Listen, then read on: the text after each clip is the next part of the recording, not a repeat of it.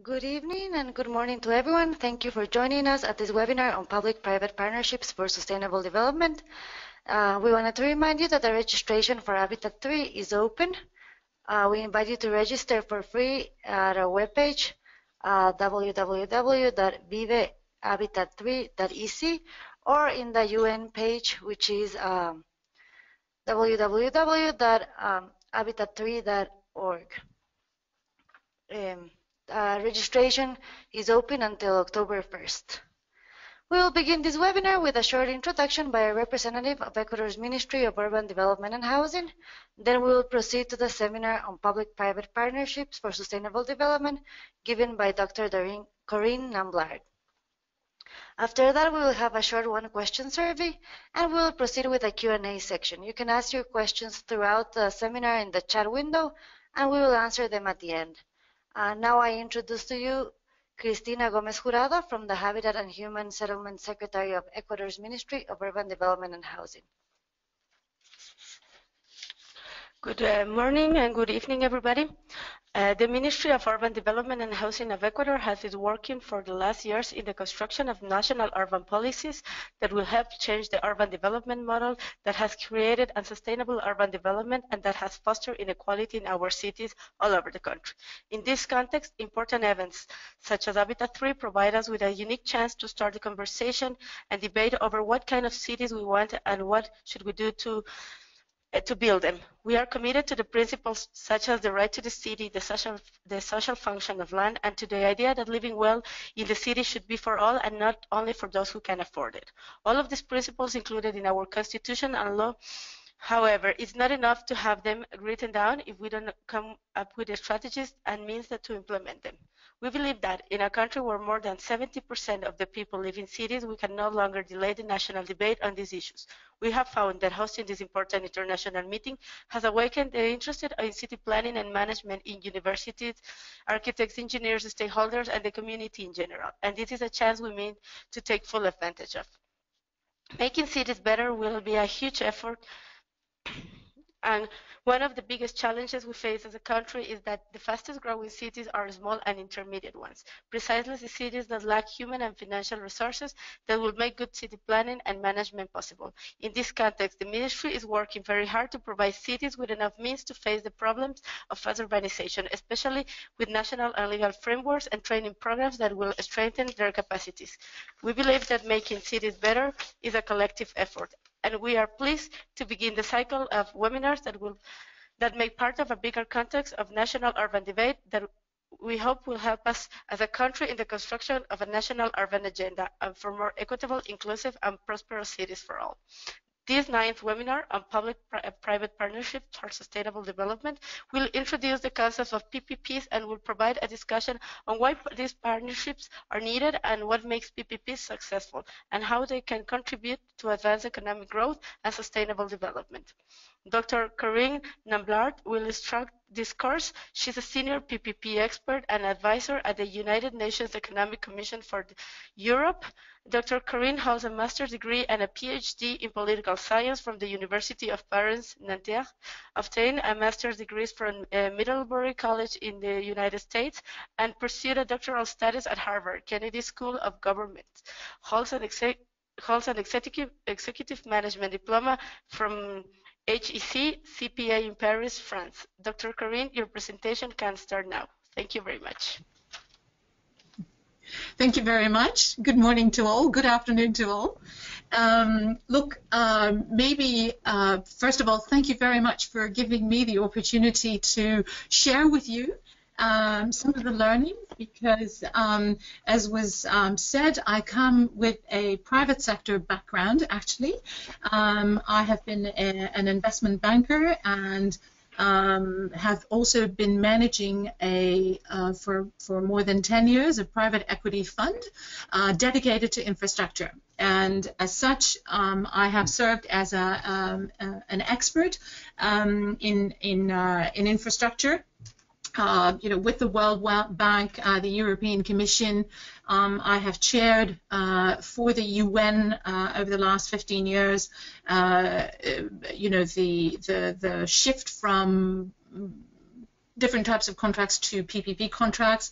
I have been involved in the designing of the PPP law in France, etc., etc. But the reason I have accepted this invitation is that we share with UNITAR actually a same passion and a same vision about promoting what we believe in. And private-public partnerships is an interesting subject. It is the subject of a lot of comments, and we need to demystify things a little bit. And I think this is a really interesting opportunity to question and engage into this discussion.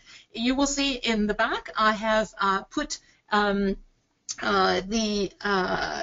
announcement of the special poster for Quito Habitat 3, and I am quite interested in seeing that this new conference is going to be promoting a renewed, global commitment to sustainable urbanization with all its challenges, and it is and private-public partnerships, might be one of the subjects during the conference. And I think that in order to be better prepared for such a discussion, I think it's interesting that we talk about it a little bit more. So my first comment would be that, the word sustainable is being used for everything, as sustainable this, sustainable that. It's the new buzzword. And actually, just like PPP, it means different things to different people. And I have tried to look at it, from a 360-degree perspective. What is it that we're expecting? So SDGs is the 17 Sustainable Development Goals as per the UN 2030 Agenda. It is an integral part of a remarkable document called the AAA, the Addis Ababa Action Agenda, and I highly recommend, the reading of this particular document. And on the private side, or private sector side, Global Compact, who is spearheading this initiative, with the private sector, they're promoting the SDGs under 10 principles. So fundamentally, what sustainable means is a focus on planet, prosperity, and people. And I guess it is all about the future that we want. And it actually truly means that when you do the 360-degree, whoever's involved in these discussions and in these partnerships, the focus ultimately, should really be on people's needs. And I think the government, Christiana, has actually highlighted this, is that we need to collectively think better and approach this slightly better. So let me just give you a few minutes of why the UNECE and obviously, UNITAR feel empowered about promoting PPP. Not only have we done this historically, as I said, for the last 10, 15 years, but you may know that SDG 17 is about partnerships. It says partnerships. And in the Addis Ababa agenda, the AAA, it is under Action 48. And it says very clearly, and I'll read it out, we recognize that both public and private investment have key roles to play in infrastructure financing. Blended finance instruments, including PPPs, serve to lower investment-specific risks and incentivize additional private sector finance across key development sectors led by regional, national, and subnational government policies and priorities for sustainable development. So this is where, we find legitimacy in engaging into this discussion, with yourselves. And if I read from the same document, urbanization, the new urban agenda is actually priority 12, delivering social protection and essential services for all. And in particular, in the action areas, it's under section 34. It talks very clearly about the fact that we commit to scale up international cooperation to strengthen capacities of municipalities and other local authorities. We will enhance inclusive and sustainable urbanization and strengthen economic, social, and environmental links between urban, peri-urban and rural areas by strengthening national and regional development planning within the next national sustainable development, within the context of national sustainable development strategies. And finally, it says in the end of the paragraph, in these efforts, we will encourage local community participation in decisions affecting their communities, such as improving drinking water, sanitation management, etc., etc. By 2020, we will increase the number of cities and human settlements adopting and implementing integrated policies and plans. So, as you will say, okay, these are all very nice words, but this is actually the context within which we will all have to operate. And I think this webinar opens an interesting opportunities, as I said, on the merits of PPP. Are PPP an interesting tool and lever to actually meet the objectives, these very challenging objectives set by the new urban agenda.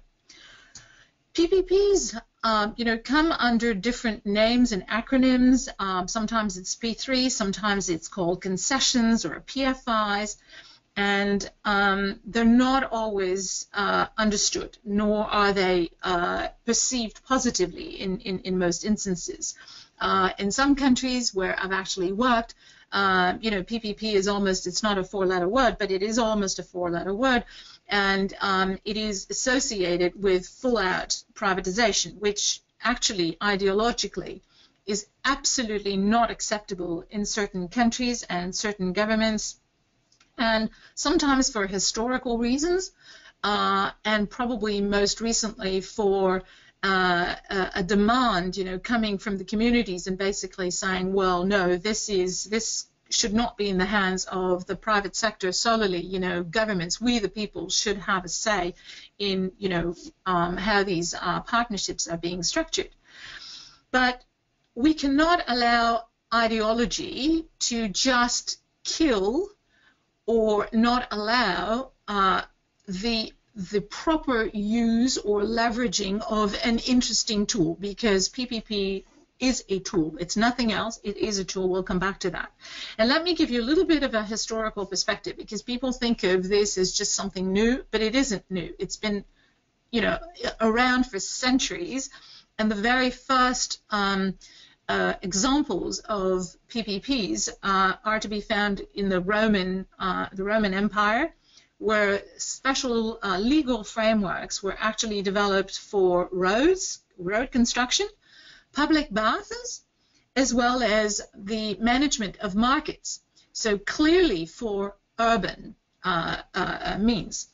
Then a little bit later in medieval Europe, and in particular in France, a number of very interesting water channel projects and roads and railways, were using concessions or delegation of the, delegation by the public of a public service to the private sector.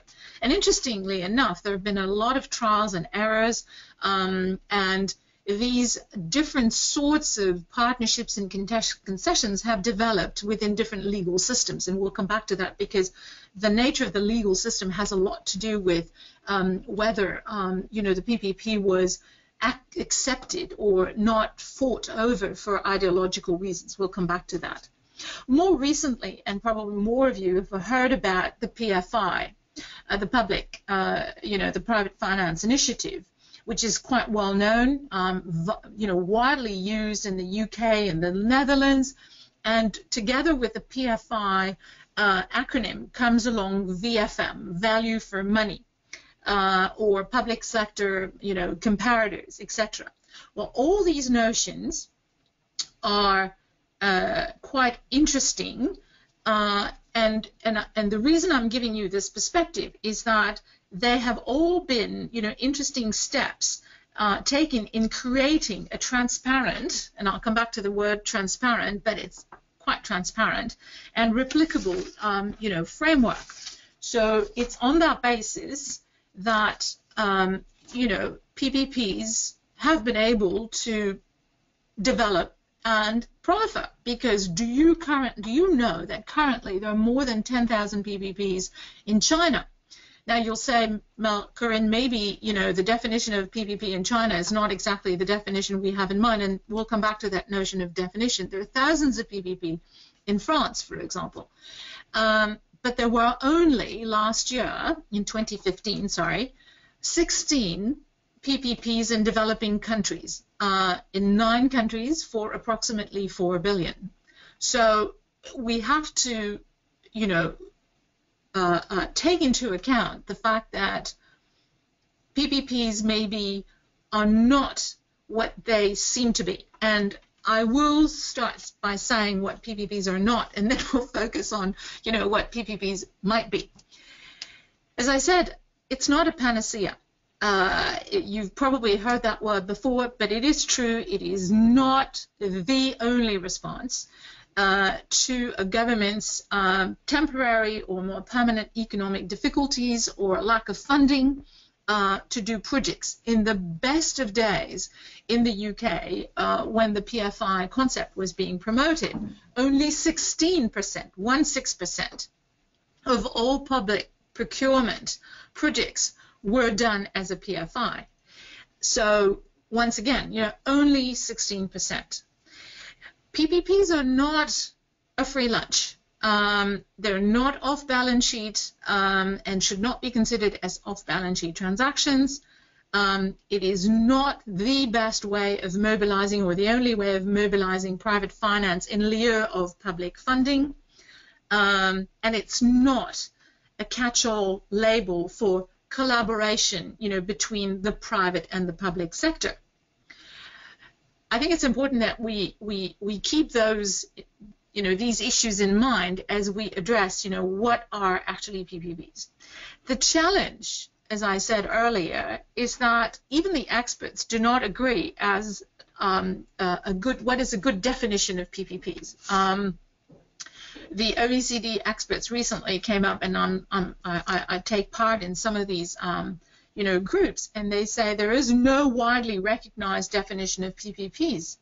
Other institutions, such as Eurostat, EISB, IFRS, all work with different definitions, and some academics talk about at least 25 types of PPPs. So it is quite confusing, as I say, even for some of the experts and some of the people who have to manage the accounting side and the legal framework and, the structuring of PPPs.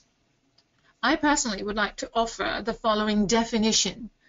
I think PPPs, private-public partnerships, actually fill a space between the traditional procurement, government procuring projects, and as I said, most of the projects ever done are done by public procurement.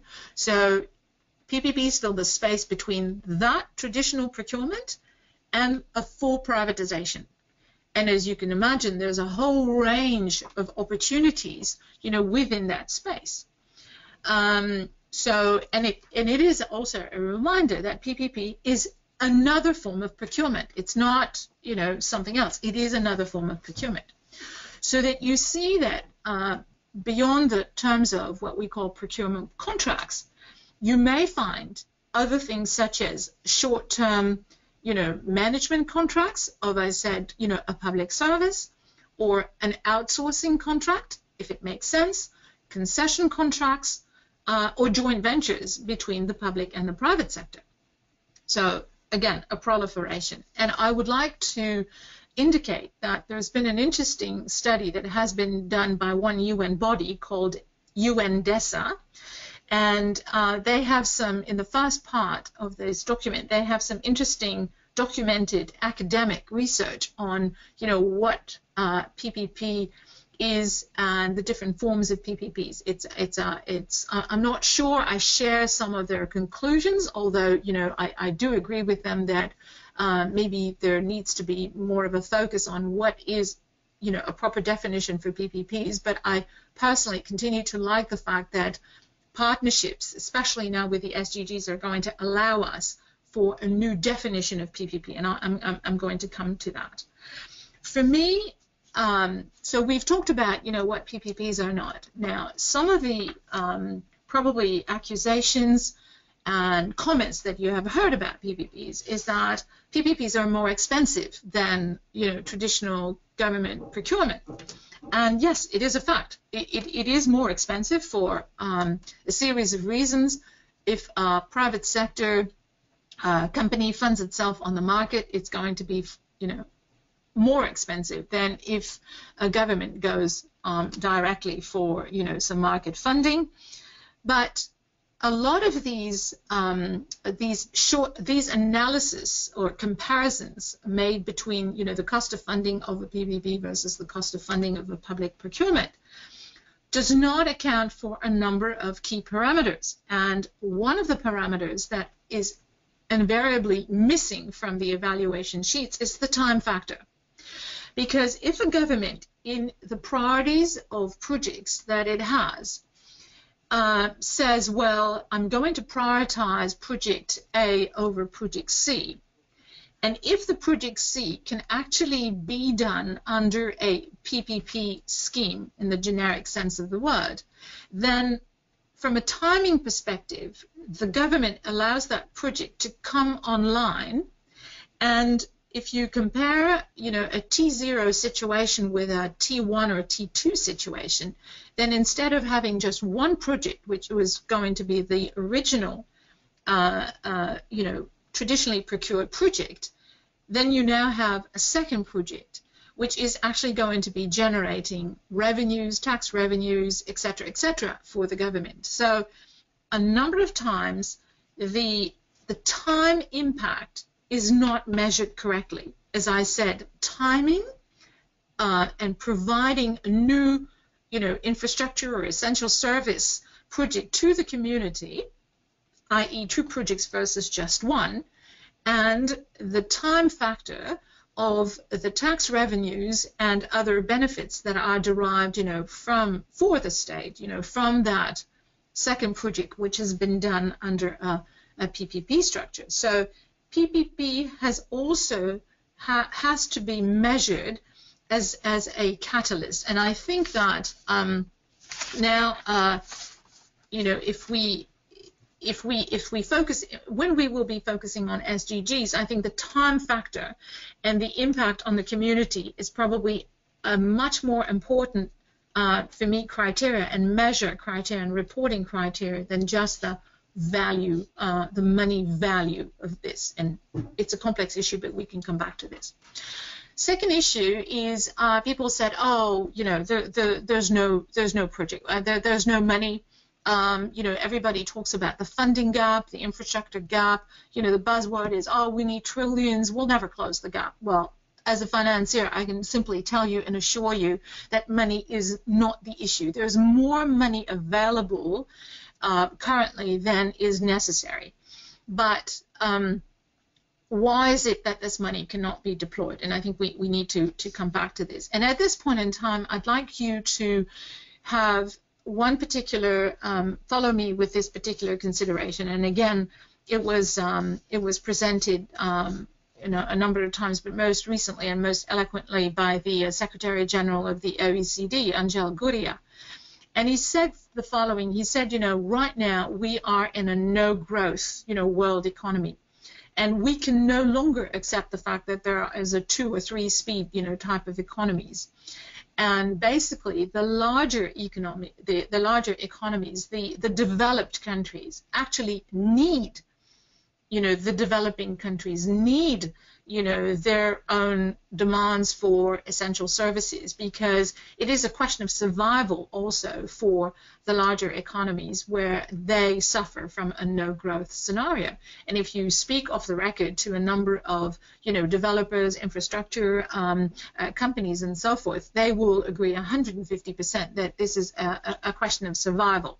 Now, as I said, there is money, and there will always be money for the big projects because they're the most iconic. People want to be involved in those projects, and whether they take place in developing countries or developed countries, these projects will get the funding. I'm talking about, as we were, mentioning earlier, and this whole discussion is obviously within the next Quito new urban agenda. I'm talking about smaller projects. I'm talking about the essential projects and that are part of this new urban agenda. And even though, you know, people tend to say, well, small is beautiful, small projects are difficult. They're difficult to finance because they require the same amount of due diligence time, closing time, and because of their complexities, if they are not part of a well-known framework, a number of the private players, won't touch them. So the focus, and I think it's really important that I share this with you, is that the focus of the international community and the private sector as well as the UNECE has been on streamlining and trying to frame and provide a framework that would be acceptable by all parties to develop a pipeline of small and large and medium-sized pipelines of well-prepared projects. The notion of well-prepared actually appears in the Addis Ababa Action Agenda, but this had been worked out or worked upon by the private sector for a while. And there's a remarkable platform that is coming. It's been announced a few months ago, but and there is capacity building, and I believe that ICE has actually been to Ecuador, but certainly in the region, and we will continue to promote it. It's called SIF-IISS, and this is a platform, so I recommend you go to the website of SIF-IISS and you have a look at what this platform is going to provide. It is allowing government officials, because it is a tool for governments to actually help prepare projects and present to the investment community a well-prepared project. And all the questions will lead actually to projects that have a certain level of information, which is absolutely critical, for funding. But what is really interesting is that as this is being done, it is also a learning tool, a capacity building tool for government officials. And I have, on behalf of the UNECE, been in charge, and I have developed and helping develop a specific template, which is going to be SDG compliant, PPPs. And the reason is, again, to put forward as a learning tool, put forward what does it mean to be SDG compliant? What does it mean to be, to offer the opportunity of doing a project under a traditional public procurement or a PPP structure? And all these tools are meant to actually get everybody at the same sort of level playing field. The reason I'm insisting on this is because once you have projects that meet a certain number of criteria, then you can package them. And small projects can now, they're all being packaged, and they can be presented, to long-term investors, and we can probably derive some funds from the traditional sort of funders into these projects. But the good news, the really, really interesting news, is that the focus on PPP, on SDGs, on essential services is now hitting the radar screen of a whole new range of investors. Not just the traditional investment banks and commercial banks and the MDBs, the regional development banks and the World Bank and the like. These projects are now on the radar screen of the impact finance community. And I don't know if you know about the impact finance community, but it is billions, and it is under the radar screen. A lot of people have not heard about them, but the really interesting thing is that if you start looking, and I'm, once again, because I'm in Switzerland and the Swiss have published information about what they do as a community of investors, I will recommend that you look at the Swiss Sustainable Finance Foundation, and you will find some remarkable statistics. As I said, we're talking about billions that have been invested in impact finance. But what is more interesting is that, do you know that small, urban projects, school projects in countries where a number of banks will never ever go, and I'm talking about Uganda, for example, are actually generating market returns in the long term that are better than, investing in treasury bonds, in the government of, U.S. government or the French government. Why is that? Because the projects are managed in the hands of very capable people that have local teams on the ground. I'm talking here about, for example, Blue Orchard, that has considerable knowledge about, how these schools are managed. And there have been very few bankruptcies or, so the timeline is a lot longer than the traditional, project finance and PPPs, but the returns are there. So what I'm trying to put in perspective for you is that we need to have a new angle of attack, a new focal lens when we talk about PPPs and the need to actually focus on this new criteria, SDG. So when I talked about PPP and PFI and value for money, I think we have gone beyond that. It's not value for money. It's no longer the measure for me of a successful PPP. For a long, long time, it was, the value for money. No, I think the new value is going to be value for the people. And once again, I'm a private sector, a financier, and I'm not saying this because, it's the buzzword and it's the way to look at things. No, it is actually, it makes good business sense. And I think that a number of players are realizing that by refocusing on SDG, people, planet, prosperity, and taking a much longer term and a new angle of things, it's actually a win-win. And I think it's really important as we put PPP in perspective with the Quito UN Habitat 3, is that we have all these notions in mind. And I'm sorry because I'm going really fast over some of these things, but as a paradox, PPP has always, the private practitioners will say suffer a lot of scrutiny, but I think that because it is outside of the traditional public procurement, it's obvious that more scrutiny has to be applied when you look at a PPP. And I'm currently right now working on the new UNEC standard on transparency and integrity.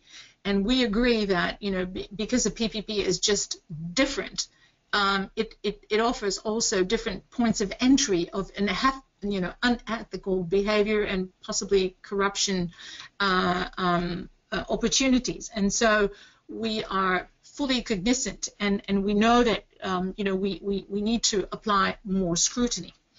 But I think that beyond the need for scrutiny in terms of the rules and regulations, I think that SDGs are now inviting to the table in a new role what I call civil society and people. Not that they were absent, from former PPP consultations, but they were peripheral, i.e., people were consulted or, civil society taken into account in the upstream cost-benefit analysis, for example. But they were never called at the table. They were never part of the discussions.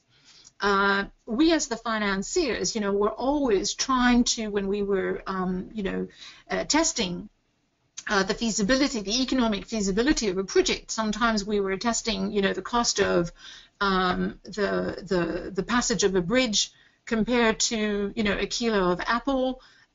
We were just trying to imagine, the resilience of the economic model, and the pricing of a particular service that was being offered, compared to what people could afford or could not afford. and sometimes we're awfully wrong, and I think that governments learned the hard way the fact that if you don't communicate upstream, if you don't involve people upstream, then the community sometimes takes things in its own hands. I can remember being involved in the construction of this major bridge in Portugal. And on the day of the opening, the Portuguese government had to send in the tanks because people were opposing, toll barriers and tariffs. They just basically said, well, we need to go, from one side of the city to the other side of the city, and it is a service we should have, free of charge. And there had been no consultation. So if you don't want to be in this kind of a situation, then involvement of civil society has to be upstream, of course, but also during the elaboration of the PPP contract. And it is absolutely critical. I mean, user pay money or taxpayer money is your money and my money, and we definitely want to have a say. And I think that clearly at the UNECE we've called on new PPPs people first PPPs. Some people are adding PPP and people, so it's a 4P, and we can see that this is going to be mainstream. And I was just discussing this earlier. I remember the times when the Equator Principles and the World Bank, for example, was insisting on new environmental criteria to be met when the bank was to fund or co-fund, and the finance community being up in arms and saying, oh, it's going to be a higher cost. Well, clearly things have changed now. The Equator Principles are mainstream, and for me, SDG principles are going to be mainstream very, very shortly, and in a most interesting way. And the reason I'm saying this is that I think there's a new take. I think there is a new sense of community. I think that there's a new generation that is asking to do things differently, and the business community certainly and the governments cannot ignore this. And I think that SDGs actually call for and allow for, as we said, good governance, and empirical evidence shows that the success of PPPs and a number of projects of essential services is highly linked to the good governance. Whether there's the framework, whether people understand the framework, whether there's transparency, etc., etc. What I also think is happening, and which we cannot ignore, is that new technology, the role of new technology, and certainly in the new urban agenda, when we talk about smart cities and grids and solar energy and new apps, the intelligent road, it's everywhere. And I think it's probably you are, as experts in this area, a lot more aware of what new technology is going to have as an impact, on infrastructure and the need for, the involvement actually of private sector. I think that if there is one suggestion, is that the partnerships are probably also a very interesting lever and tool to ensure that new technology development, the new apps, the new, be part of the picture, that the governments, do support or invite, a number of NGOs and CSOs and private sector to participate to this new challenge. Because the challenges of, UN Habitat 3 and new cities are just, incredible. When I think as Castellan was saying, the demographics, the size of the cities, the level of population within cities, the migration crisis. I come from Europe, and we cannot ignore the impact that it has in settlements, and also floods and natural catastrophes. I mean, the challenges on urban planners and municipalities and local governments is immense. And I think that obviously the more information is available, the more support, and capacity building is a very is a word that is used all the time, but I think support from experts and people who share this vision is really important. Anyways, in my concluding remarks, I would like to say that I think partnerships are providing the right mindset and approach to engage with all stakeholders in the context of sustainable smart cities or the new urban agenda. I think the term is not overused. Partnerships mean partnerships. You sit down, you talk, you try to understand, where are the benefits, who will benefit most, the positive and the negatives. The word SDG is not a buzzword. It's here, and for me, it really becomes, they are the right criteria, the right prism, the right angle of attack to engage in partnerships. If we are interested in engaging in partnerships, then we need a new grid. As I said, it's not the value for money. Leave it behind. It's not just a money issue. It is, who will benefit. And when we are considering projects or a series of projects like, urban planning, obviously the first question is, why are we doing it, this project? Does it make sense? Who is it impacting?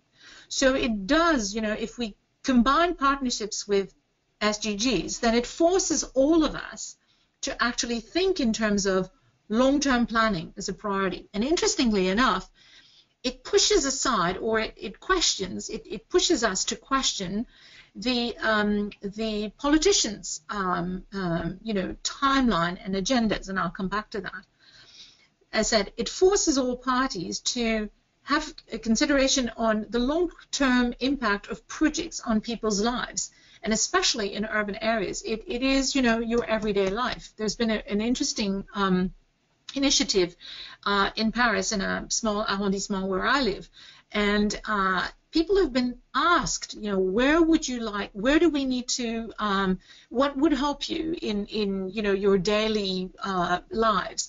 And there have been, every year now they're choosing a number of projects which are vetted, by the local, sub-local, even at micro level.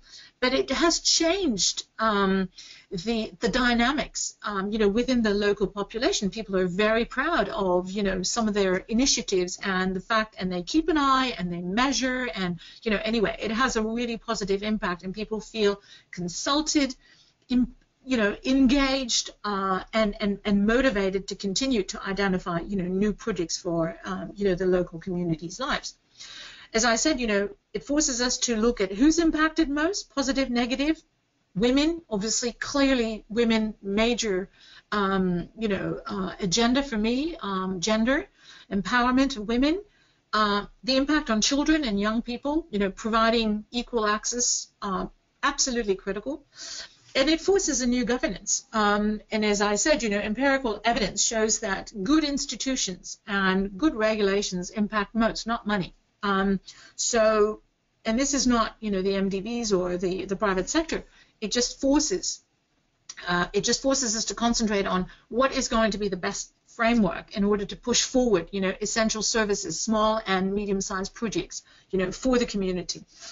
And as I said, also, it forces transparency and integrity, because if we are putting SDGs as the new investment criteria or decision criteria for our projects, then let's not forget that what gets measured, i.e. against, this SDG criteria, gets reported. Gets measured, gets reported. And that is the best way of ensuring that, there is transparency, there is integrity, as, these projects are put to the front and to discussions. As I said, for me, PPP and SDGs are really interesting because, as I said, the focus is on, what do we want for our future? It is an agenda for the longer term, and it is disconnecting, these long-term projects, this new urban agenda, with the political term agendas. And I think it's really interesting that we all see that the people are claiming new powers. And if you look at the election processes everywhere, it's changed. The world has changed, and we need to incorporate that in our thinking. And it's changed, you know, for the better in that regard, because it is really forcing us to look at things very differently. So CSOs, people, CSOs, NGOs, civil society have a new role, and we should never forget that they are the ones who were the first to access new technology. Technology apps, which are very efficient, fantastic tools for workers, people to report instantly about corruption, lack of transparency, technical issues, environment, labor issues. And, you know, these tools are critical in a sort of a whistleblower kind of way. And as I said, you know, it forces more transparency and integrity on all of us. It forces us to measure and justify, you know, the benefits before we take on any of these challenges. And let's not forget that in a number of cases, CSO, civil society, has actually derailed a number of governments and derailed a number of projects, be they PPP or not, but they have. So, if I may, I'd love to conclude, you know, with your own the agenda that your own sorry about that. I wanted to read out it's here. Your paragraph 121. Sorry about this. And it says, recognizes partnerships. The new urban agenda recognizes partnerships as a means of implementation. We recognize that it requires an enabling environment, and we've talked about that, a wide range of means of implementation, access to science, technology, innovation, enhanced knowledge and knowledge sharing, which is, you know, what we're beginning to do and which we need to continue to do, mutually agreed terms, capacity development, we've talked about that, mobilization of financial resources, and here my message is money is available. As long as we get it done and framed a certain way, money is actually available for this. Tapping into all available traditional, innovative sources at the global, regional, national, subnational, local levels, and well as enhanced international cooperation. So here we are. And I think that I will leave it here, and I'd be very happy to answer any questions that you may have, even challenging ones. I should have insisted and said that not all PPPs have been successful, far from it, but I'm happy to share more and happy to continue this discussion. Thank you very much. Thank you very much. On behalf of the Ministry of Urban Development and Housing of Ecuador and the United Nations Institute for Training and Research, UNITAR, we would like to thank you, Dr. Karin Namblard, for sharing your expertise and your contribution to the ongoing discussions on Habitat 3. Thank you very much. Now to our attendees, a short survey will appear on your screen at this moment. Please, if you can just answer it briefly, it'll be just one question, whether this seminar was helpful to you or not. And then we'll continue with the Q&A.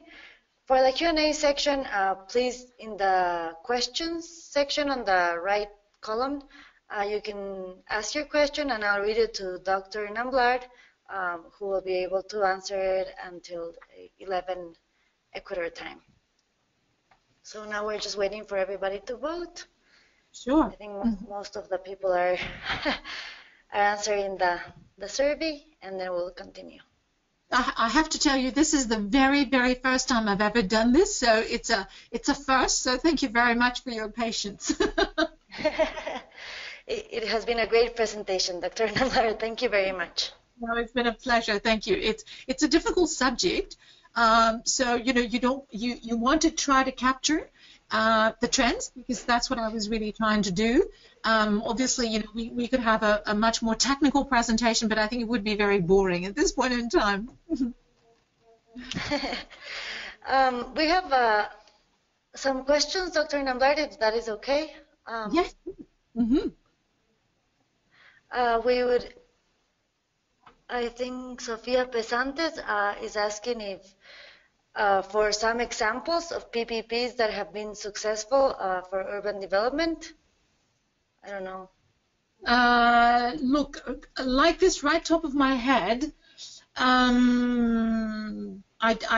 don't have any in particular right now. I'm very sorry. I'll get back to you on that one. Is that okay? I just really want to be able to. I know of, I know of roads and lighting and mass transit. Yes, there are a number of projects, but I'm happy to provide a list of interesting projects. I would say old norm and new norm. You see what I'm trying to say? Yes. Okay, perfect. We can go with another question.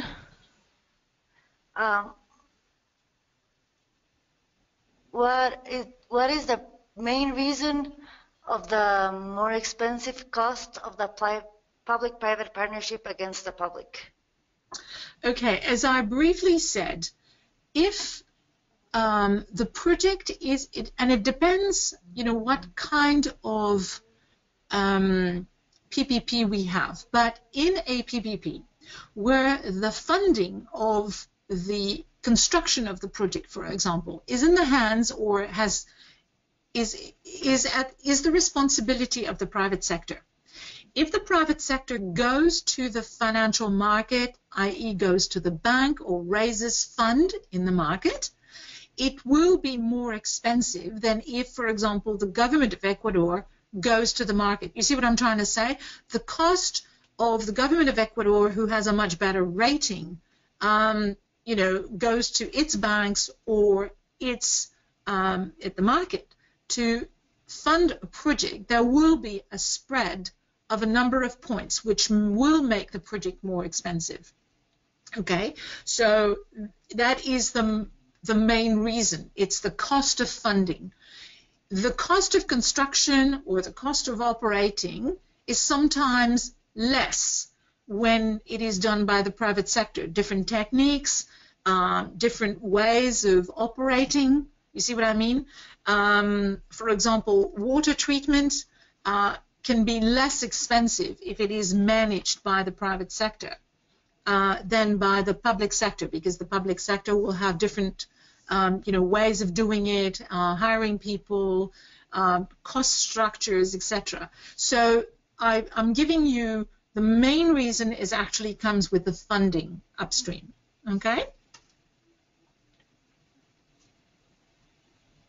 Perfect. Thank you very much, Dr. Namblar. We have another question from Ms. Mariana Cadena.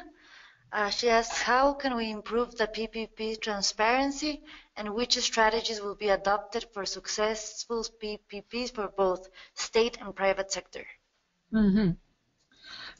Look, the transparency and integrity issue is actually quite key. I think that it is the strongest message that the private and the public sector can send when they both embrace transparency and integrity rules under a PPP scheme. We're currently working on this at the UNEC with a group of worldwide experts, people coming from the private sector and from the public sector. And we have tried to identify the 10 most important issues when, for example, the private sector and the public sector negotiate. And it's on both sides. I mean, the corruption or unethical behavior is not just on the private sector side. It is also taking place on the public side. When, there are extortion or pressures or constant conflict of interest. So the team, and I've been part of this over the past year, has been working on identifying where are the problem areas, what are the issues, and we have tried to come up with 10 most important issues. We are finalizing right now the standard, this document, which is going to be made available on the UNECE website very shortly for public consultation. So I would like to invite you, and I will, let UNITAR know about when this document is going to be available. I would say probably within 2 weeks or so. But I invite you to actually connect to the UNECE website and have a look at the standard and comment, because we will really welcome receiving comments.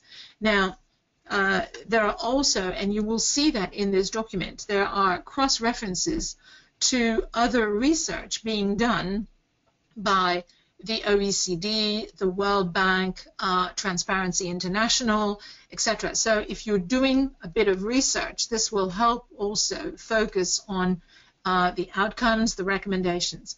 There has been an interesting trend, if I may say so, to ask the later part of the question of this lady, is the fact that there is a debate right now in the international community about whether we should keep, a very a strong focus on, penalties and,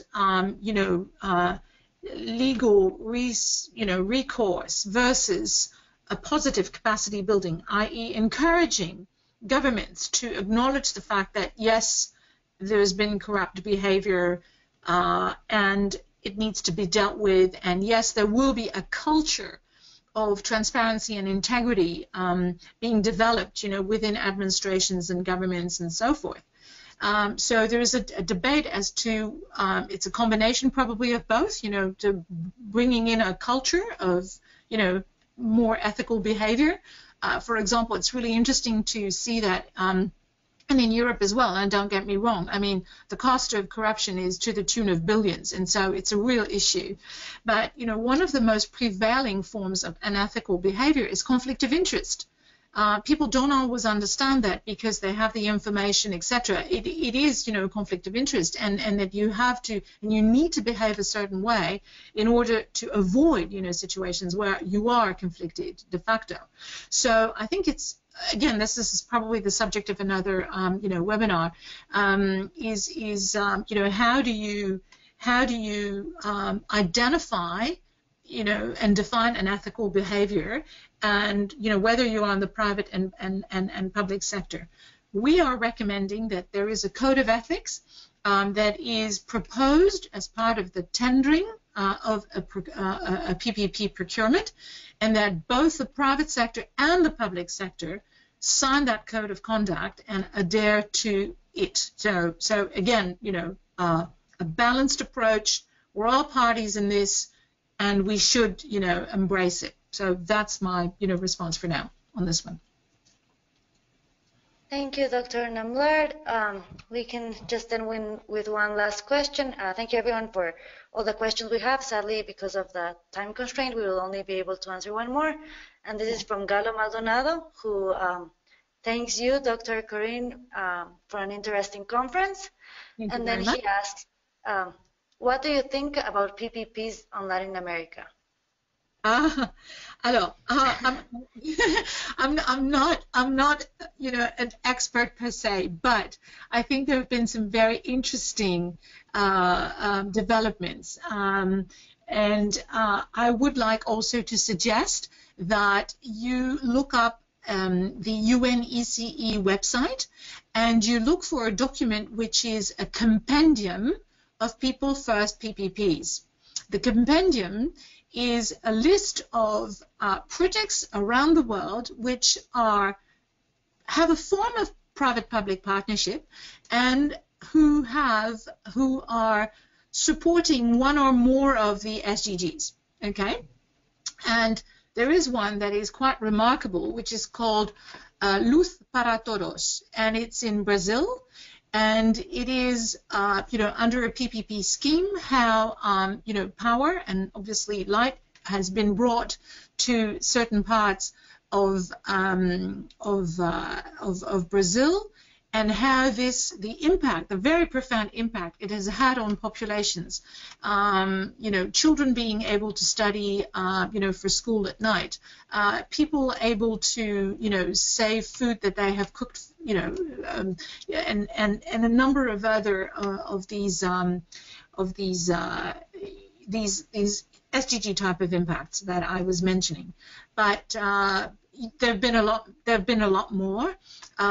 Some have been, hotly contested. Aguas Argentina, with various, how can I say, developments in terms of ideology, as I said earlier, a desire, of a new government to renationalize, projects that had been done under PPPs. For reasons or motives such as, the private sector is making way too much money over this. So, yes, there have been positive and less positive examples in Latin America, but there are a number of projects in Latin America.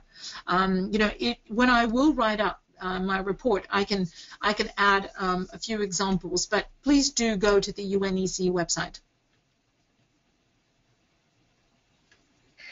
Thank you very much, Dr. Corinne Namblard. On behalf of the Ministry of Urban Development and Housing of Ecuador and the United Nations Institute of Training and Research UNITAR, we would like to thank you, Dr. Namblard, and thank all our attendees that assisted this webinar on public-private partnerships for sustainable development.